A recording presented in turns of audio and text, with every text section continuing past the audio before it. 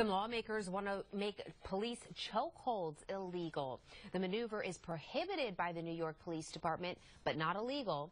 New York Congressman Jeffries is proposing a ban on police chokeholds altogether.